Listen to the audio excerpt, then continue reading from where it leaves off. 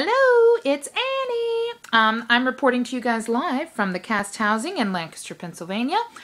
Today, I have not started rehearsing yet for Spelling Bee, so I went to see the show closing this weekend, A Closer Walk with Patsy Cline.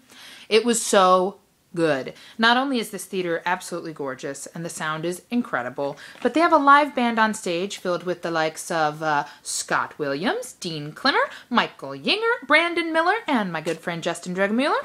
And they were led by the incomparable Heather Beck as Patsy Cline. Now this girl, I am one of those people who's critical of Patsy Cline people, and she was amazing. You can find her at www.heatherjbeck.com. That's a plug for you, sister.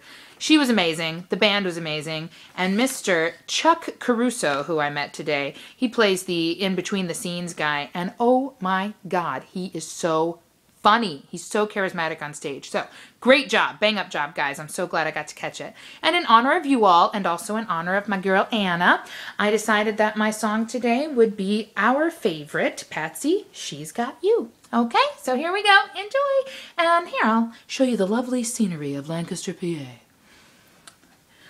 I've got your picture that you gave to me, and it's still signed with love, just like it used to be.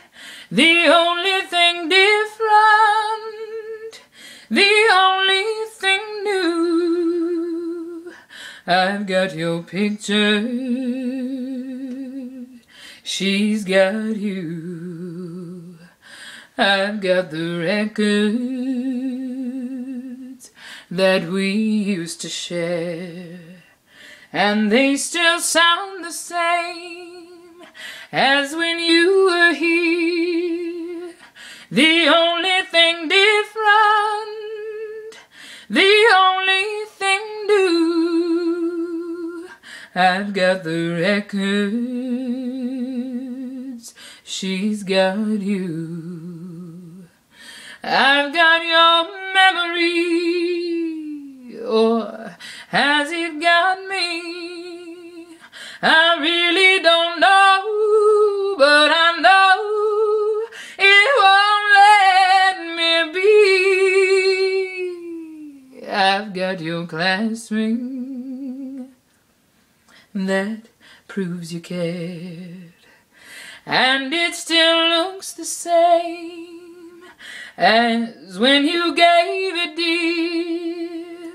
The only thing different, the only thing new, I've got these little things, she's got you.